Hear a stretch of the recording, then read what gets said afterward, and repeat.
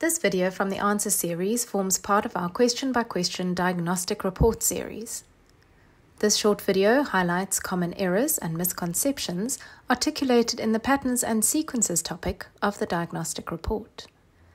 Let's start by having a look at the overall performance of the section and then question 2 specifically.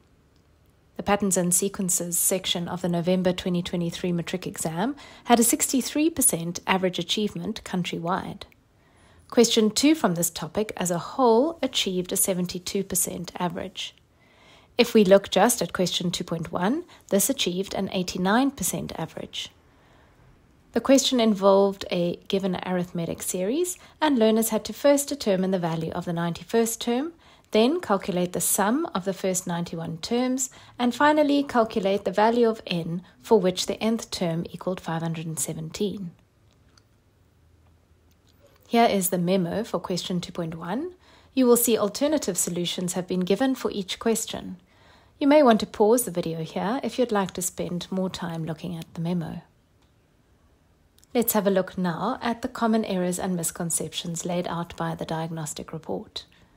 The most common errors in question 2.1 and its sub-questions were the use of incorrect formulae, like for Tn, or incorrect substitution of n as Tn or Sn.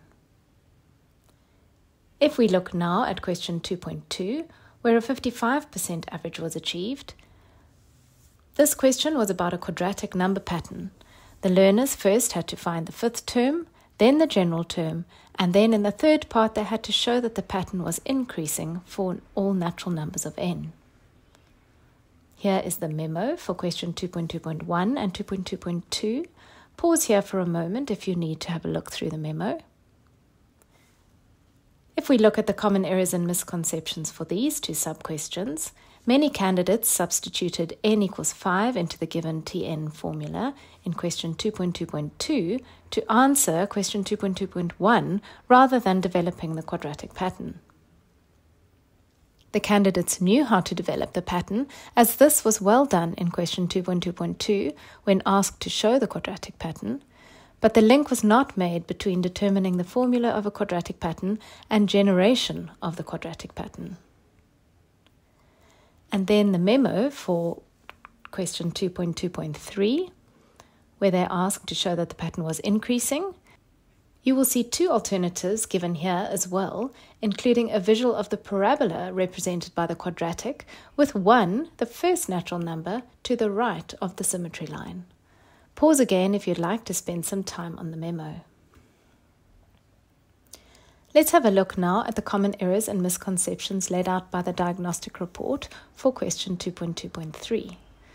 In this question, most candidates could not show that the pattern was increasing for all natural numbers. They were not able to manipulate the quadratic pattern as a quadratic function to provide the argument of where the axis of symmetry of the pattern was. Then lastly, here are some suggestions for improvement for question 2. For question 2.1, A. Learners must be made aware of which formulae on the formula sheet apply to which type of sequence. It is good practice for them to use the information sheet in class so that they become familiar with it. B.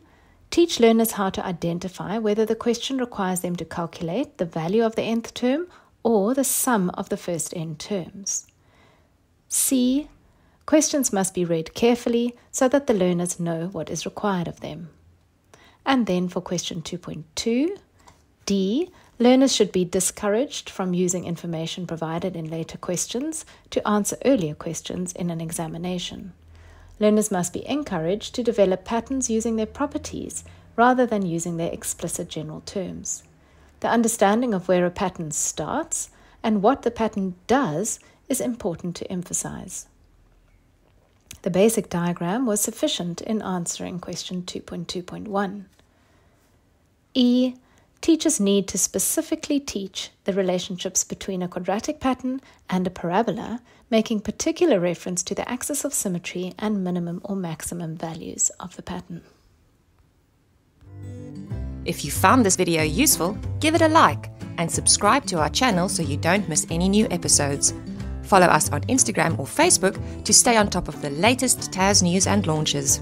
So that's it for now from The Answer Series, your key to exam success.